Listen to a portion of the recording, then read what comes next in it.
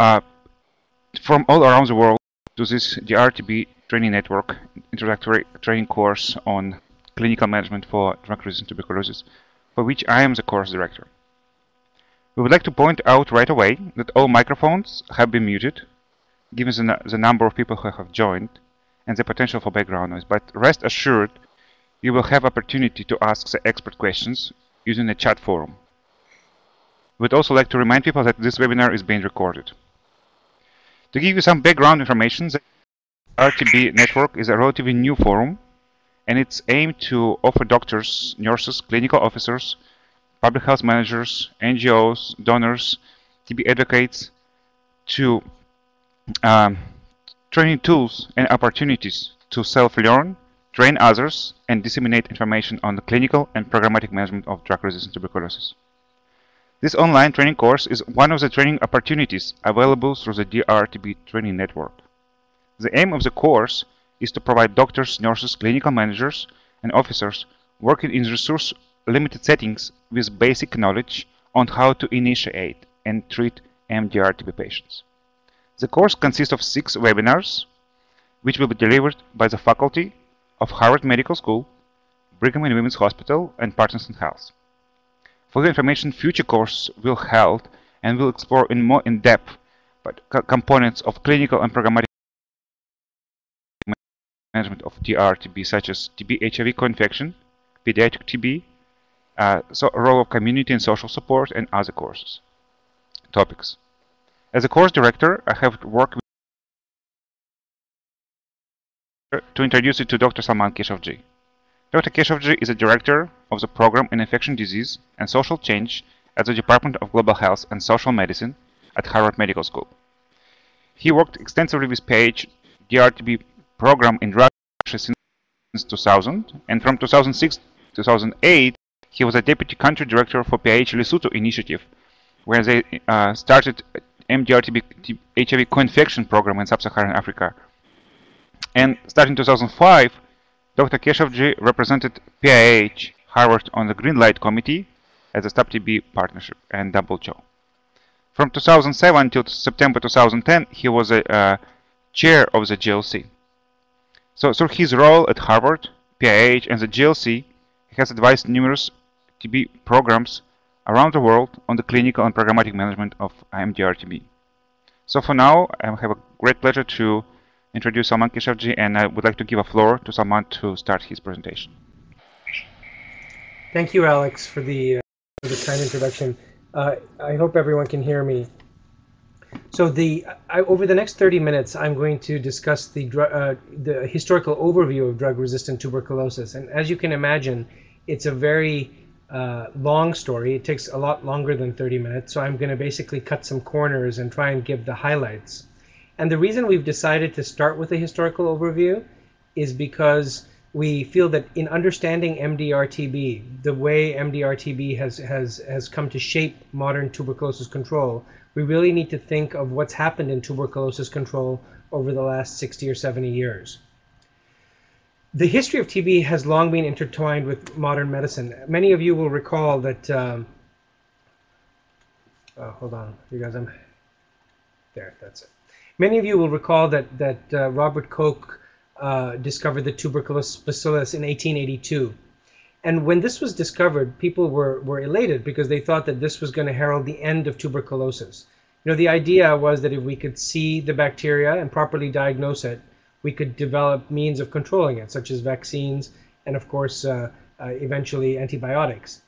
And we have to remember that historically, TB was the scourge of mankind. It was killing about 25% of the population of Europe at the time that Koch discovered the bacillus.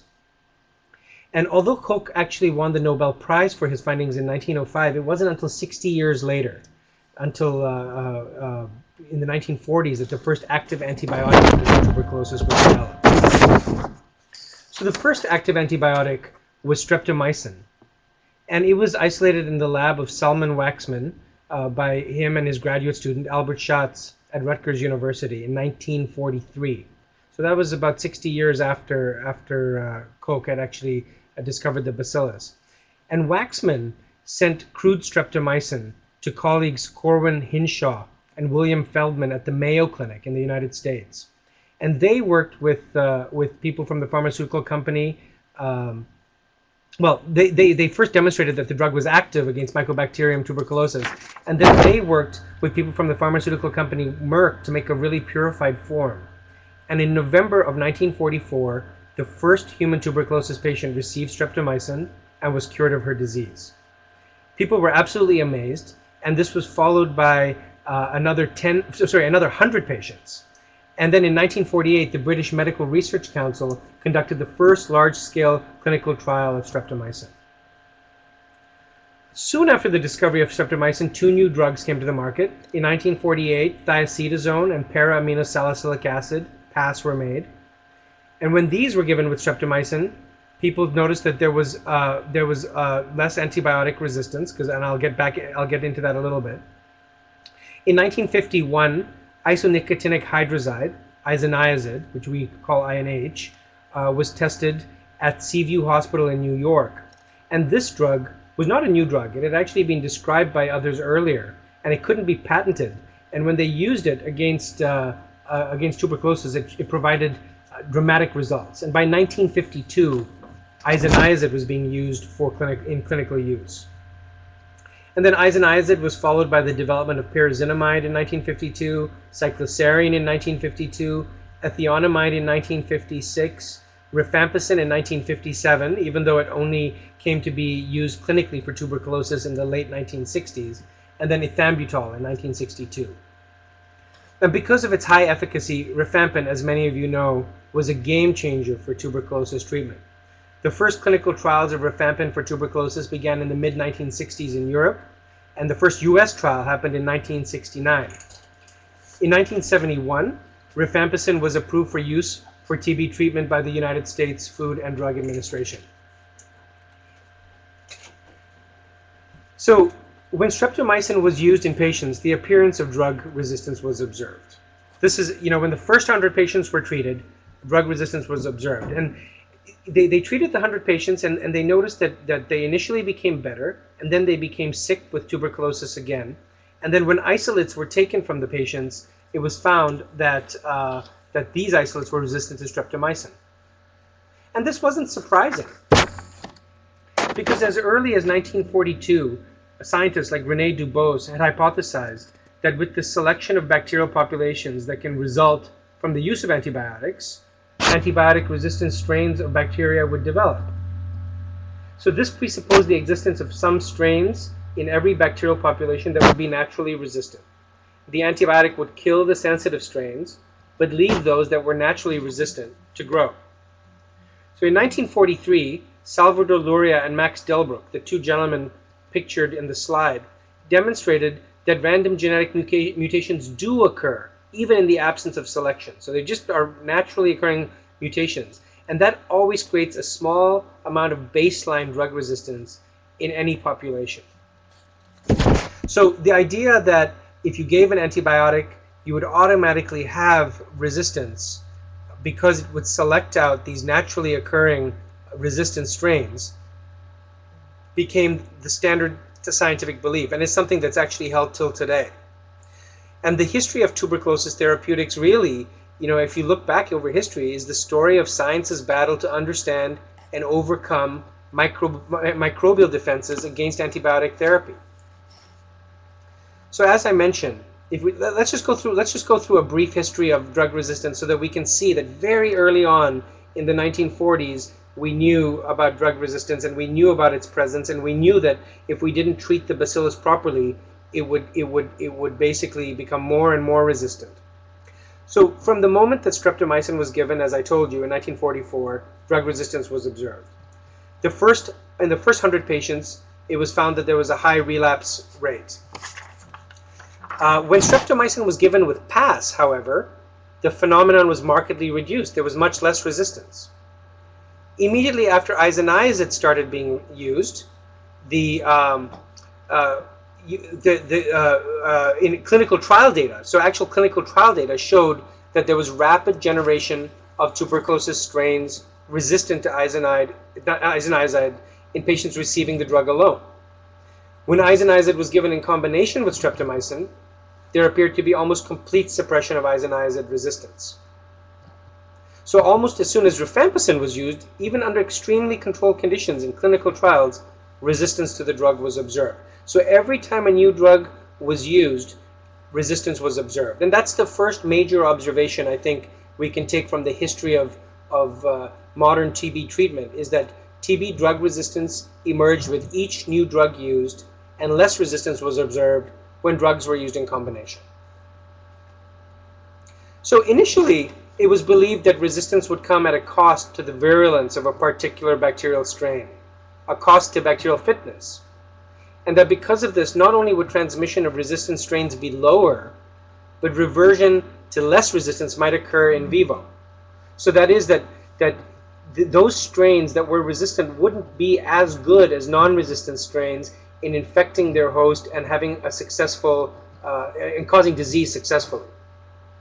But very early on, it was found that resistant strains from patients, so clinically relevant resistant strains, retained their ability to be transmitted to others. For example, in the early streptomycin studies, again, late 1940s, early 1950s, it was found that streptomycin-resistant tuberculosis could be transmitted to other patients. Once drug-resistant strains emerged among the retreatment cases, they soon were found among new patients. In fact, the first national drug resistance survey ever that was performed in the world was carried out by the British Medical Research Council among new tuberculosis patients in Britain between 1955 and 1956. And the survey found primary drug resistance to streptomycin to be 2.5% of the 974 cultures surveyed. So that's 2.5% resistance to streptomycin, 2.6% resistance to para-aminosalicylic acid, PAS, and 1.3% to isoniazid. So this was amongst patients who had never been infected with TB before. This was their first time that they were being infected, suggesting that resistant strains were actually circulating in the community. And we have to remember that this was only a handful of years after the use of these drugs had begun. So very early on, this was observed. And then in the United States, primary isoniazid resistance increased from 6.3% in the period between 1961 and 1964 to 9.7% in the period 1965 to 1968. And in the United States, between 1970 and 1990, there were a number of resistant tuberculosis outbreaks involving strains that were resistant to 2 or more drugs. So not even just single drug resistance, but resistant to more than one drug. And then people thought, well, you know, maybe once the bug infects people, there'll be a tendency to revert toward lower degrees of resistance or to sensitivity if you treated them properly. And again, that was found not to happen. And that was found by the British Medical Research Council and their studies in Madras, that patients who had acquired isoniazid resistance during treatment had persistent smear positivity and clinically deteriorated upon further treatment with the drug. So that means that you could not really count on drugs for treatment if the patient was resistant to those drugs. And as early as 1970, there was an outbreak of highly virulent tuberculosis resistant to multiple drugs in New York City. And this was reported by Steiner in the New England Journal of Medicine. And this outbreak was interesting. The index case died, and out of 28 contacts, 23 converted to being PPD positive, 6 contacts developed active drug-resistant disease, 5 of whom were children. So this outbreak, just as one example of many, really showed that resistance, even to multiple drugs, didn't necessarily reduce bacterial fitness. Okay, the third important observation was that when patients were started on effective treatment, they became less infectious. Dr. Ed Nardell is going to talk to you more about this in the next lecture, so I'm not going to spend too much time on it, but I do think it's worth mentioning the work of Richard Riley and colleagues, who did a series of experiments exposing guinea pigs to air from the patient's room. And if you look at the left of your slide, you can see a schematic of Riley's experimental TB ward, where air from the patient's room was vented into a special chamber full of guinea pigs. And you can see from the table on the graph that if air was taken from the room of patients with untreated drug-susceptible tuberculosis, then 100% of the guinea pigs became infected with TB. If air was taken from the patient's room after they had all started treatment, only 2% of the guinea pigs was infected. So the suggestion was that if you started patients on proper treatment, you would actually end up having less transmission. So being treated appropriately reduced transmission of the disease, and the corollary, of course, was that not being treated appropriately offered no apparent reduction in transmission. There was a similar reduction in the case of drug-resistant disease. This, of course, wasn't MDR-TB, because when the study was done, there was no rifampicin being used, and there was no short-course chemotherapy, so there was no MDR-TB. But it was just when you took drug-resistant strains, so presumably resistant to isoniazid, streptomycin, PAS, you saw that treatment also reduced transmission of those strains. Now, Dr. Ed Nardell is an expert in this, and we'll tell you more about this in the next lecture in this series. But I just wanted to bring up this one slide so that you can keep it in mind, that people getting on correct treatment was very important. So from the earliest days, if we look historically, avoiding treatment failure and avoiding drug resistance became linked in the minds of tuberculosis clinicians. And given the overwhelming scientific evidence that the use of multi-drug regimens not only improved the probability of cure, but prevented both the generation and selection of resistant mutants, and it reduced transmission, the main question facing scientists was which combination and for how long. So in a series of carefully conducted clinical trials led by the British Medical Research Council and others over a number of decades in several countries, it was ultimately demonstrated that a 4-drug regimen based on a backbone of isoniazid and rifampicin was highly effective, curing almost all patients who adhered to treatment, even after a relatively short period of 6 to 8 months. And then added to this, and you'll hear about this later, were studies demonstrating that home-based tuberculosis treatment was safe and highly effective when appropriately supervised. So thus, short-course chemotherapy became an option for treating tuberculosis, even in settings with limited health infrastructure. So why don't we stop there for quiz number 1. As soon as the quiz question comes up, I'll read it to you, and then you'll have a chance to respond to it. So the question: drug-resistant tuberculosis is due to 1. Rare but naturally occurring chromosomal mutations. 2. Selection due to the presence of antibiotics. 3. Small pieces of genetic material, plasmids, that pass from one mycobacterium to another. 4. Choices 1 and 2 above. And 5. All of the above. So please choose one, and we'll be able to tally. You can change your vote, of course, in the next few seconds if you wish.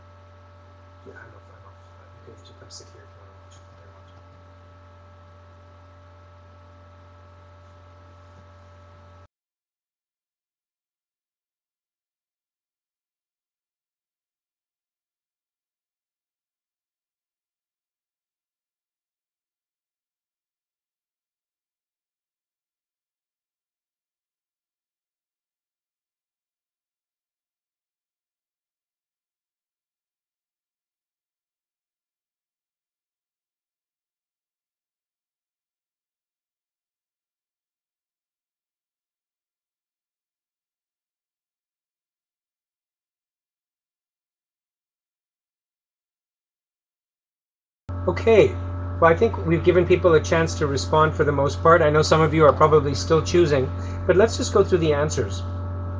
Rare but naturally occurring chromosomal mutations.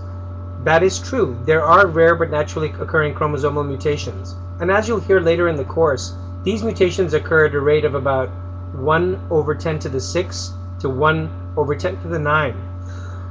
So if you think about it, in a given cavity, there's probably about 10 to the 9 bacteria, about 1 billion bacteria. So depending on which resistance you're looking at, you're probably going to have one or two bugs resistant to isoniazid or rifampin, etc. Now, to have a drug, a bacteria resistant to both, it would actually have to be the probability of the first event happening multiplied by the probability of the second event happening, which is very rare, but yes, it is possible. So a rare but naturally occurring chromosomal mutation is possible and true. Selection due to the presence of antibiotics. That is correct. When antibiotics are there, they kill the other bacteria that are not that are sensitive to the antibiotic, and the few bacteria that are resistant to the antibiotic have the opportunity to grow. Now, the host defense plays a role in controlling that, but in certain situations, for example, in cavitary disease, etc., there is the opportunity for those bacteria to grow, and you get selection due to the presence of antibiotics. 3. So number 2 is also correct. Number 3, small pieces of genetic material, plasmids, that pass from one mycobacterium to another. So interestingly, although a lot of bacterial resistance is caused by plasmids, genetic material that's passed from one bacteria to the other, resistance in bacteria such as Staphylococcus aureus happen that way. This hasn't been observed in the case of Mycobacterium tuberculosis. So 3 is actually not a correct answer for resistance in tuberculosis. 4, choices 1 and 2 above. That's the correct answer because both 1 and 2 are true. Okay. Let's go back to our presentation.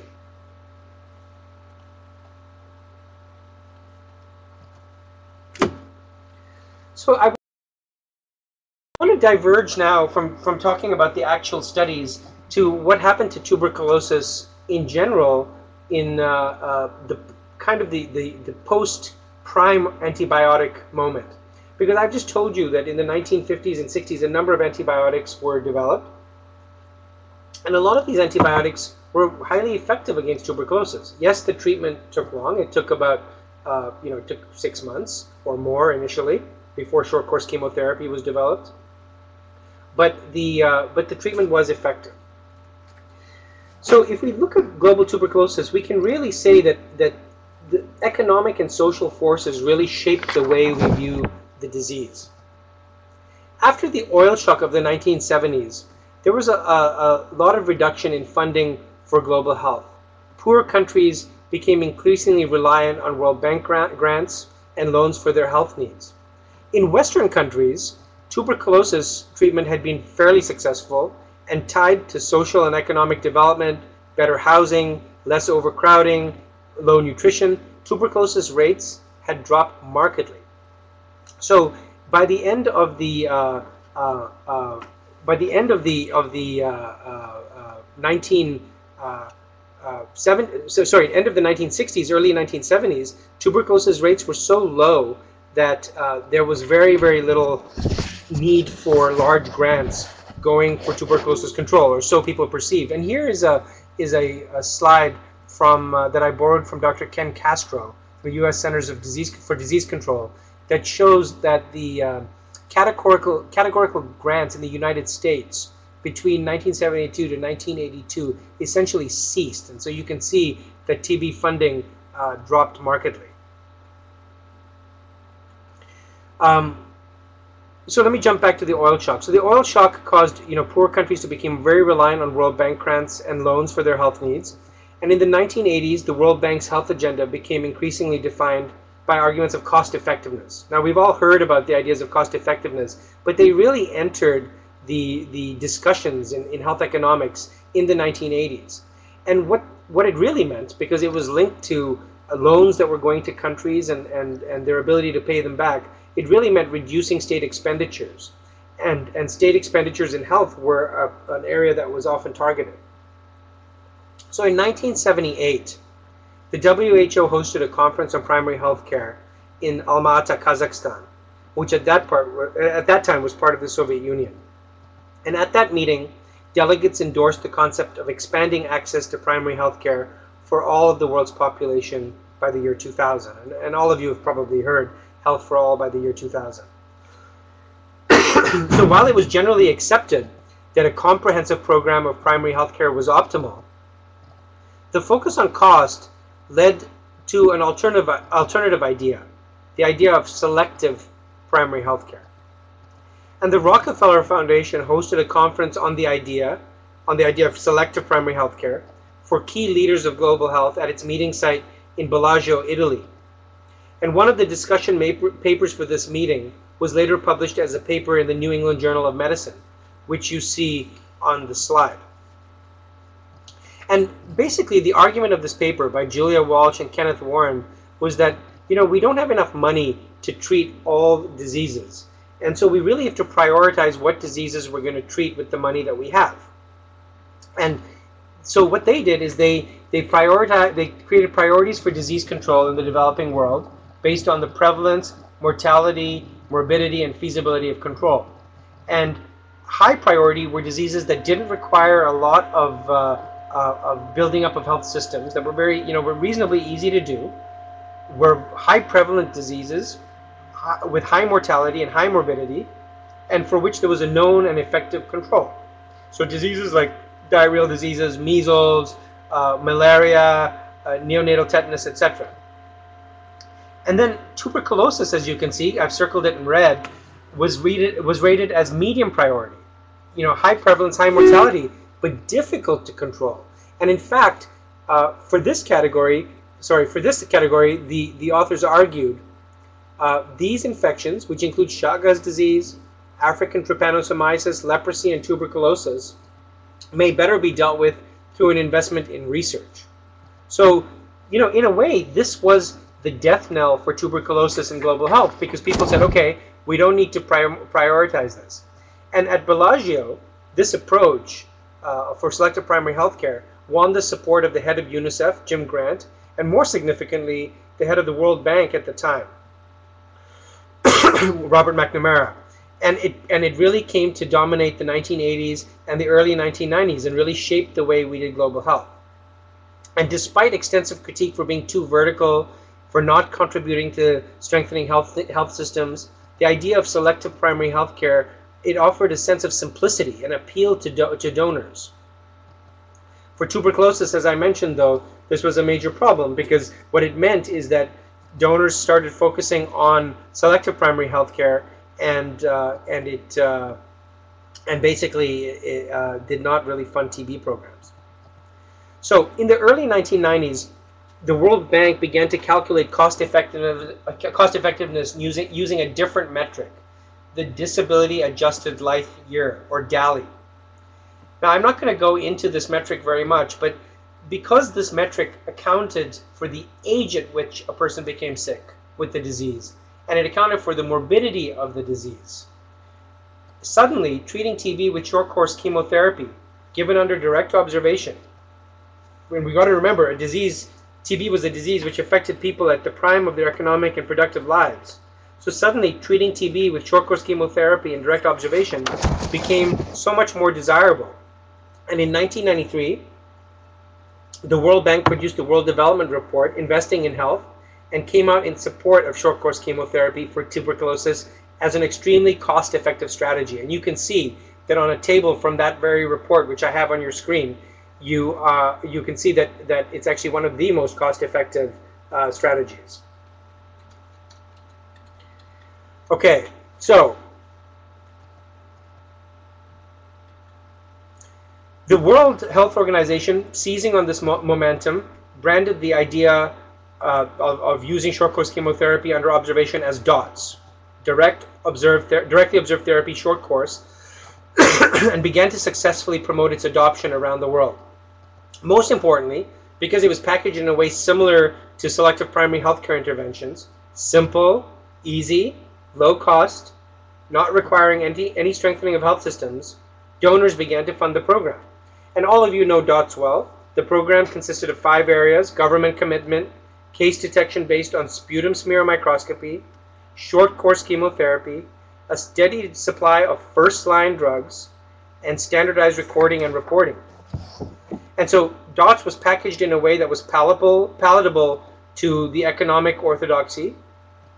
And It had no expensive inputs, so it didn't require laboratories or X-ray machines, and in some ways, it really glossed over complications, such as identifying TB in children, identifying TB in people with HIV, identifying drug resistance, because obviously with sputum smear microscopy, you couldn't do that. And it set the tone for not investing in those elements of tuberculosis control that that required laboratories and special diagnostics. So, and DOTS did many good things. I think it's important to remember that. But we have to remember that DOTS was introduced at a time where there was one major global tuberculosis problem, and that was that drug resistance was on the rise. And this time, it wasn't really just single drug resistance. It was MDR-TB, strains of TB that were resistant to both isoniazid and rifampicin. So in the late 1980s and early 1990s, there were numerous outbreaks of MDR-TB in the United States and around the world. The biggest one was in New York City. And the US dealt with this epidemic decisively. In 1988, the epidemic more or less started, and you can see that they increased funding for tuberculosis and tuberculosis treatment and research, markedly, as you can see from the graph on your screen. The US also created a national action plan in 1992 to combat MDR-TB. The experience in New York City, which initially faced serious challenges, the city faced serious challenges, provided really important lessons. First, it provided a blueprint of how to contain an epidemic of resistant tuberculosis. Diagnosis using mycobacterial culture, access to quality-assured second-line anti-TB medicines, proper infection control, and the delivery of care under direct observation. So basically, the entire template for how to treat MDR-TB successfully and control an epidemic was known in 1992. Secondly, it demonstrated that transmission played a significant role in the spread of drug-resistant TB. People initially thought that epidemics such as these were due only to sporadic pill taking that was selecting out resistant strains. And of course this played a role. But genetic analysis of strains from the US epidemics demonstrated that transmission of undetected and untreated strains played a really important role in propagating MDR-TB. No surprise, because we knew that from Riley's studies in the 1960s. So for example, a number of studies conducted by the US Centers for Disease Control demonstrated that being in hospital put patients at a greater risk of tuberculosis. So here's an example looking at 4 hospitals that in New York City and Miami that the United States Centers for Disease Control studied, and you can see that the odds ratio for getting MDR-TB for inpatients compared to patients who were outpatients, who were never in the hospital, was very high. And not just small risk. Hospital A, 26-fold risk. Hospital B, 36-fold risk. Hospital D, 42-fold risk. So very, very high. And then I'm not going to go into it too much because of time constraints, but in the New York epidemic, it also showed that HIV played an important role in accelerating the progression of the disease. So MDR-TB was a harbinger of a much larger global epidemic. In the early to mid-1990s, MDR-TB was observed in a number of global settings. In 1997, the first published WHO IUATLV report on anti-tuberculosis drug resistance was published, and basically it looked at 35 settings, and everywhere where TB was looked at, it was observed. So despite extensive scientific data from 40 years of clinical trials, the contemporary evidence from the United States, data from the former Soviet Union that was showing that the exclusive use of DOTS was contributing to poor outcomes and unnecessary mortality, despite all of that, there was a great resistance on the part of international policymakers to encourage the treatment of drug-resistant TB in poor countries and in high-burden TB countries. And really, people cited that it was too expensive and would detract attention from regular TB. The drugs were off patent, but they were expensive because demand was low. Arguments were made that short-course chemotherapy would be enough to bring the MDR-TB epidemic under control. And you can see that this is from a quote from 2002, so arguments were being made very late in the game. But we know from the historical studies even with isoniazid resistance, that if you continue to treat the if you continue to treat if you continue to treat the sorry, I hope everyone can hear me properly. If you continue to treat patients with isoniazid when they were resistant, we know that they had worse outcomes. And so saying that MDR-TB would be solved by short-course chemotherapy really was a problem. Arguments were made that short-course chemotherapy would be enough to bring it under control, and there was no provision in DOTS, of course, for second-line drugs to be procured. There was little emphasis for building systems to deliver more complex health interventions. And so what happened is that people who were receiving DOTS, who became known as chronics, received no further care. Sometimes they were put on what was called a retreatment regimen, where streptomycin was added to the first-line drug therapy. And I'm not going to go into that, but really, in some settings, that turned out to be disastrous. So, you know, the emphasis, in short, was put on doing good DOTS as a means of preventing MDR-TB, as a means of turning off the tap. You guys, I think I'm having some transmission problems, so let me just check that everything is okay.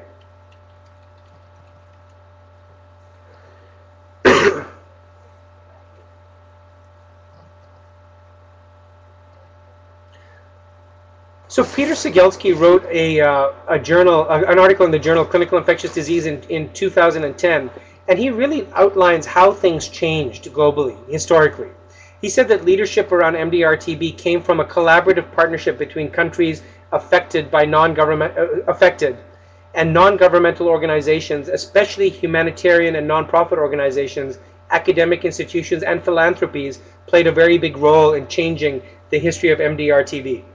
So Peru became one of the early sites for debate about MDR-TB, about whether it should be treated in poor countries. And many of you know the Boston-based NGO Partners in Health discovered an outbreak in Peru and immediately began using the New York City template, you know, altered for community-based delivery in Peru, and had good results.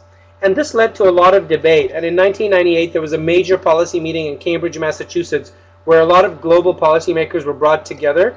And this led to the idea of DOTS Plus, a framework where, you know, DOTS would be built upon to treat MDR-TB, and the projects that were currently treating MDR-TB in the world would become DOTS Plus pilot projects.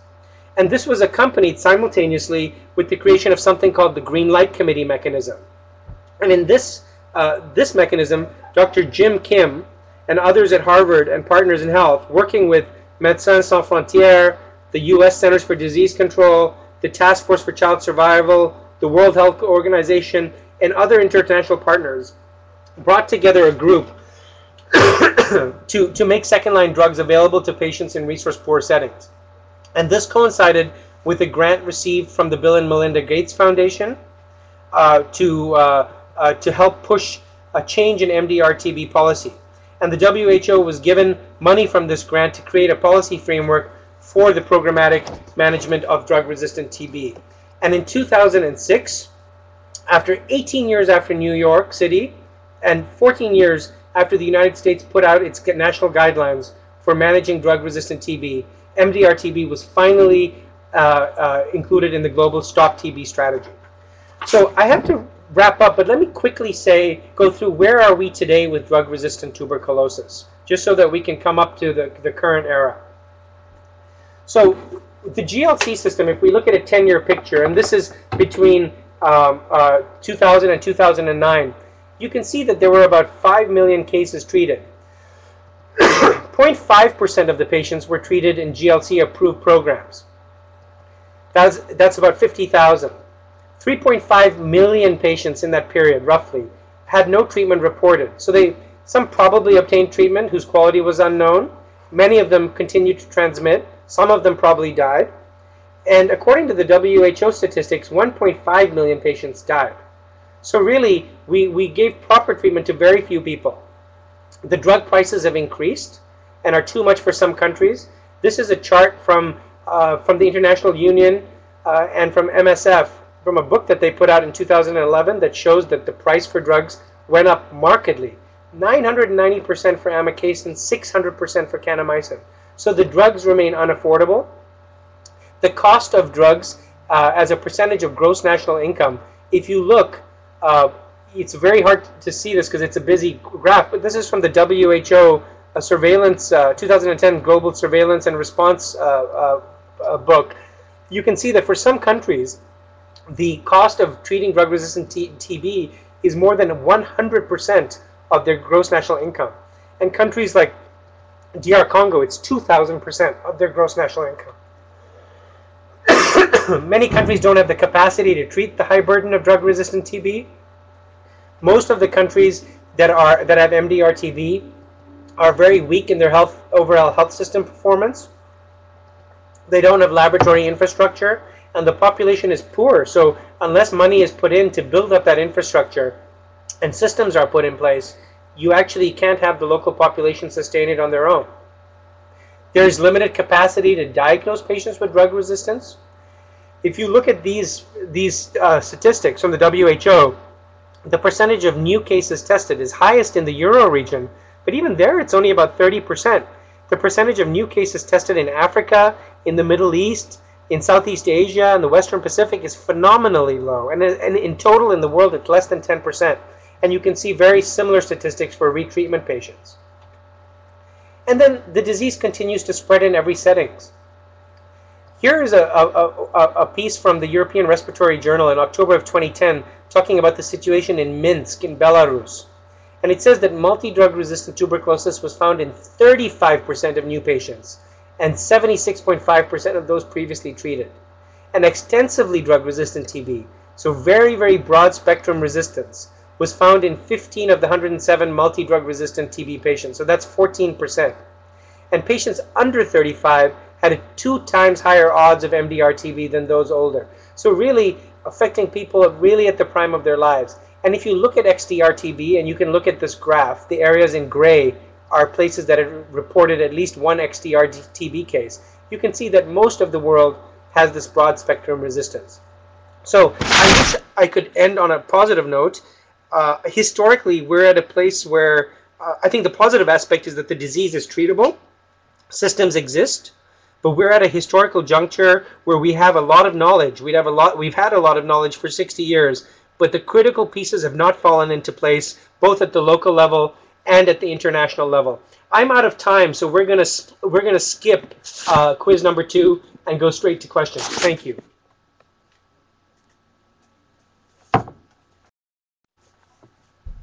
Okay, thank you, Salmaan, very much. So now we have about 10 questions I selected, and you see right now in the question and answer poll that only host can see. So, Salmaan, you can start reading and answering your questions as you feel comfortable.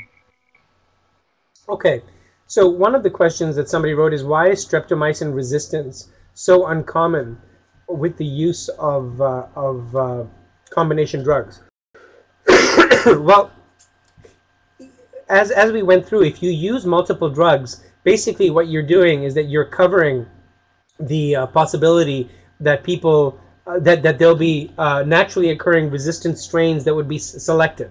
So if you use 3 or 4 drugs, you bring down the selection of any of these one drugs to a very, very low level, and then the other drug actually kills it.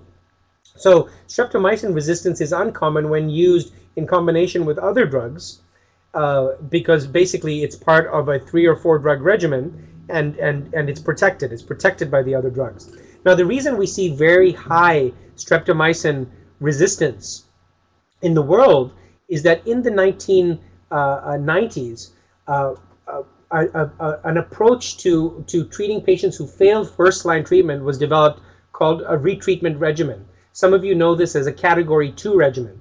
And what this regimen said was, if you have a patient who fails first-line therapy, all you need to do is add a second-line therapy.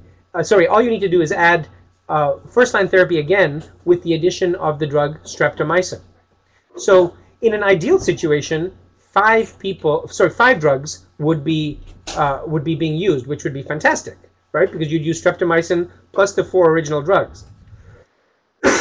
However, you can imagine a situation where if a person was resistant to isoniazid or rifampicin, and you added streptomycin in category 2, you basically have streptomycin plus 2 of the weaker drugs being used. And so you end up getting streptomycin resistant. So some countries, places like the Russian Federation and places in the former Soviet Union, you see streptomycin resistance in drug-resistant patients of 100%. And you see general streptomycin resistance, in the 50 or 60% range. And then also drugs like streptomycin have been used for a number of other diseases like brucellosis, etc. So these drugs, are often used, quote unquote, unprotected, and it selects out resistance. I hope that answered the question. So the next question is, how bad is it to keep 2 or more MDR patients with different DST patterns in one room? So Dr. Ed Nardell is going to talk about that next week, but let me answer that question. We know that patients with tuberculosis can actually be reinfected with different strains of tuberculosis. So infection with tuberculosis does not in itself provide protection against further reinfection. So if you treat a patient who has one strain with certain antibiotics, but they're exposed to bacteria that has another antibiotic resistance pattern, they can be infected with that bacteria, with that different resistance pattern. And if the antibiotics that they're on do not cover the resistance pattern, the second resistance pattern, they will actually get infection with that disease. So that is why patients sometimes in hospital get infected with other strains of tuberculosis than what they've come into. And this was shown in a study by Gelmanova in the Russian Federation, where looking at a hospital where patients came in for regular TB, it turned out that the biggest risk factor for acquiring MDR-TB was coming in and being hospitalized for regular TB. And the reason was because patients with regular TB and MDR-TB were kept in the same area. They were all put on first-line therapy. The people who had regular TB, of course, were treated. The people who had drug-resistant TB were not. Those strains were in the air, and they infected the other patients. So exactly what we saw in Riley's experiment with the guinea pigs, we actually ended up seeing epidemiologically in Gelmanova's study with real patients.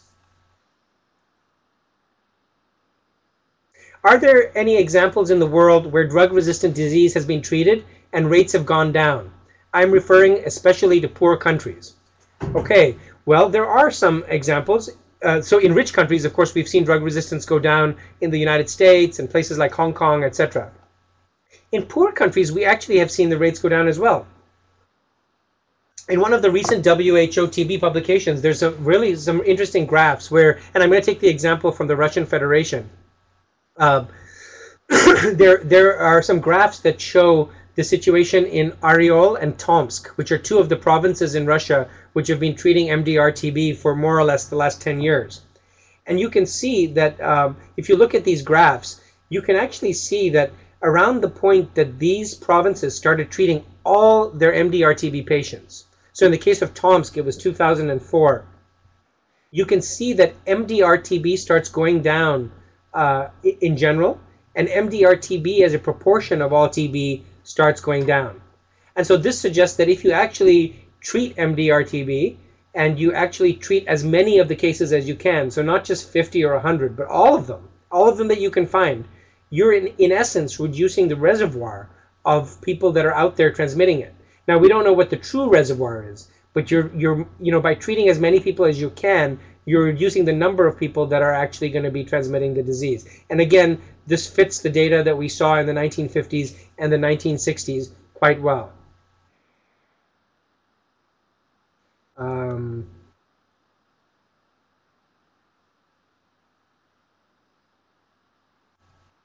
Let me just, is streptomycin still being used as a first-line antibiotic?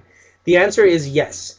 In some cases, streptomycin is being used as a first-line antibiotic, especially for retreatment of patients. Now, the category 2 regimen, let me jump back to that. Theoretically, if a patient was not resistant to any drugs, they just had not taken their medicines, and you put them on category 2, which is 5 drugs, you would imagine that they would be cured. So in and of itself, the idea of using 5 drugs to treat a patient is not a bad idea. The problem is that with high rates of drug resistance around the world, especially among retreatment cases, adding 1 drug to what could be a failing regimen is dangerous. So you can use streptomycin as a first-line antibiotic if you check the DST of these patients and make sure that they're not resistant to isoniazid, rifampicin, and ethambutol or pyrazinamide. So to answer the question, streptomycin is still being used as a first-line antibiotics. It's being used in a dangerous way in some settings, and in other settings it could be used appropriately. Is there any relationship between MDR-TB and HIV? Well, as you know, HIV patients are more prone to getting TB, and the reason is because T cells play an important role in sequestering TB infection so that people don't get active disease.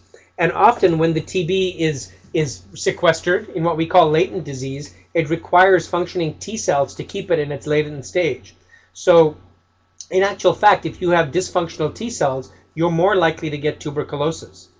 Untreated HIV also exposes people to different absorption problems, etc. And studies in other parts of the world, such as South Africa, show that in patients with untreated HIV who often have bowel infections and have trouble absorbing drugs, you see subtherapeutic concentrations of rifampicin and isoniazid. And these absorption problems sometimes contribute to the development of resistance because the patients are not receiving an appropriate regimen inadvertently because of these absorption issues. So you often see, you can see MDR-TB developing in this population. So when we think of places where MDR-TB is a major problem, especially places with high HIV, you can see that there's 2 things driving it. One is potentially the development of MDR-TB in these patients, and secondly, because these patients are very prone to infection with TB, including MDR-TB.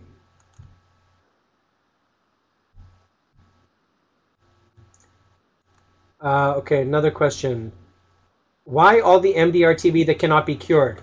Well, study after study has shown that if you actually treat MDR-TB, you get a cure rate somewhere between 65 and 80% in a well-functioning program. And some studies have shown that if you actually treat even XDR-TB with high-dose fluoroquinolones and third-line drugs, and you're very aggressive about your regimens, you can actually get cure rates between 45 and even 65%. So MDR-TB can be cured. The reason MDR-TB is not cured is because we actually haven't built programs around the world capable of doing it. Countries were told essentially until 2006 to really not even build laboratories or focus on the health infrastructure required to treat TB. In 2006, that message changed, and here we are 6 years later, and a lot of countries, large countries like India, etc., are starting their treatment programs. They're building laboratory infrastructure. But the delay between 1992, when the US put out its standard of care, and Europe put out its standard of care, and Canada put out its standard of care, to the message being given to countries which had the highest burdens of TB in 2006 onward, that delay has resulted directly in us not having the infrastructure in place to treat the diseases, and then not having enough investment put in place to treat the diseases. The other thing is that countries have weak health systems. This isn't something that can happen overnight. It really requires a very, very targeted assistance to help countries develop the systems to treat TB. You need laboratory systems, you need transportation systems, you need drug management systems, you need to be able to manage adverse events, you need hospitals for very sick patients, you need ambulatory systems to treat people in the community. So these are very, very complex problems. And right now, what's happened is that people have received manuals and trainings, etc. But it would be as if we were to build something very complex, like a nuclear power plant or a Boeing 747, and we were just to mail people the plans, and we were to just mail them guidelines and send them to training courses. Even when a developed country like the United States builds a nuclear energy plant, What they do is that the companies send people for years to work and train and manage the plant to make sure that the infrastructure is in place. So I think one of the major problems of why we haven't been able to cure MDR-TB is because we haven't put the right type of technical assistance and infrastructural building assistance in place to make this happen. And this has been despite the fact that global funding has been there. So next question. You've shown that many high-burden countries do not have good health systems. Yet there have been some global MDR-TB treatment successes. What has been the international experience in building successful programs in poorer countries? Well, there have been successes. And if you look, Manila, Philippines, Estonia, Tomsk I mentioned to you, Latvia, Nepal, Peru. There are a number of examples, and a lot of these examples actually had the assistance of people in had the experience of people in aid agencies and in technical assistance agencies, really putting boots on the ground and working with countries to build the infrastructure required to deliver MDR-TB care. You guys, there's a lot of other questions, but unfortunately we're at the end of the time. I really appreciate everyone's questions and the participation, and thank you for being such good webinar participants. Thank you. Yeah, thank you, Salmaan, very much. So this brings our first webinar, Introduction to MDR-TB Clinical Management, to an end. And I would like to sincerely thank Dr. Keshavjee for a very informative and interesting webinar. And I would also like to thank you all for your participation. I hope you all agree that it was very enjoyable. As mentioned, you will receive an email from the MDR-TB Training Network team with a link to the recorded webinar, presentation and related materials, and a link to the MDR-TB Training Network, as well as our contact details. Kiva additionally will be in touch soliciting your feedback. So on behalf of the MDR-TB Training Network, goodbye and thank you very much.